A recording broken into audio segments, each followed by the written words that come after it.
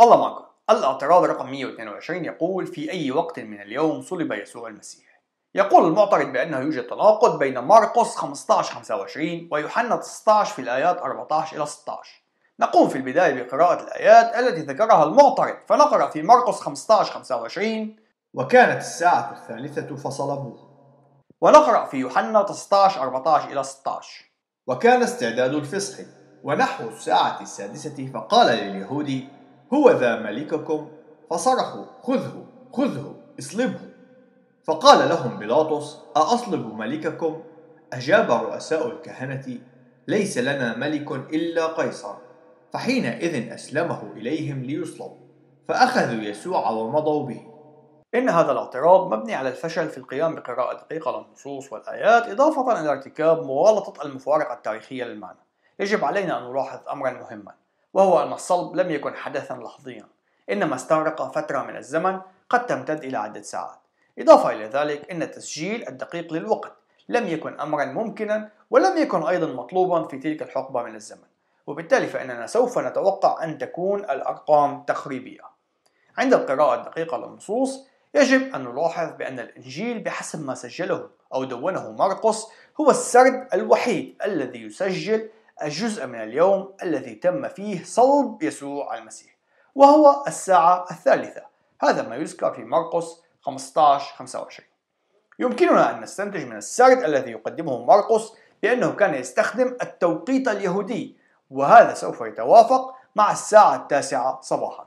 أما السرديات الواردة في الأناجيل الأخرى فهي لا تقدم تصريحا عن الوقت الذي جرى فيه الصلب، إنما نجد في لوقا ومتى تصريحا يقول بأن هناك ظلمة من الساعة 6 وحتى الساعة 9، أي بحسب التوقيت اليهودي من الظهيرة وحتى الساعة 3 من بعد الظهر.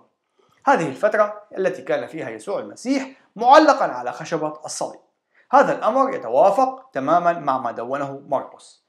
أما فيما يتعلق بيوحنا 19 في الآيات 14 إلى 16، فإن المعترض لو قام بقراءة أمينة ودقيقة للنص لكان لاحظ بأن الآيات لا تذكر الوقت الذي حدث فيه الصلب على الإطلاق، إنما نجد أن يوحنا يشير إلى الوقت الذي قام فيه بيلاطس البنطي باستجواب يسوع، ويوحنا يدون ذلك مستخدما لفظ نحو الساعة 6. هنا نجد أن المعترض قام وبشكل خاطئ جدا بالافتراض بأن يوحنا كان يستخدم التوقيت اليهودي، وهو الأمر الذي سيحدد توقيت الأحداث المذكورة بفترة منتصف النهار، إلا أن هذا ليس بأمر وارد.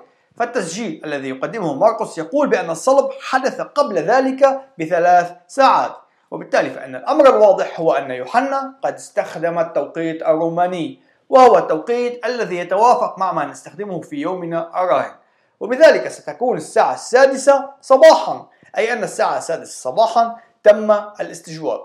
إن هذه القراءة متسقة تماما مع التسجيل الوارد في مرقس 15:1: وللوقت في الصباح تشاور رؤساء الكهنة والشيوخ والكتبة والمجمع كله، فأوثقوا يسوع ومضوا به وأسلموه إلى بيلاطس، حيث أن اقتياد يسوع المسيح للمحاكمة كان قد جرى صباحا حوالي الساعة 6 صباحا، أي عند شروق الشمس تقريبا، ثم بعد أن نطق بيلاطس البنطي بالحكم فإن الانتقال إلى موقع الصلب أي إلى الجلجثة سوف يستغرق بعض الوقت، وهي فترة قد تمتد بسهولة إلى عدة ساعات. ذلك إن أخذنا بعين الاعتبار ما تعرض له يسوع المسيح وهو حامل صليبه من إساءات وتعييرات قبيل أن يتم صلبه حوالي الساعة 9 صباحا. لا يوجد أي سبب للاعتقاد بوجود تناقض بين الآيات، إنما هذه السرديات تنقل لنا تفاصيل لحادثة واحدة، إنما بالاعتماد على نوعين من قياس الوقت، واحد روماني والآخر يهودي، لكن الحدث واحد والأحداث متوافقة بشكل كامل. المجد لله والله معكم.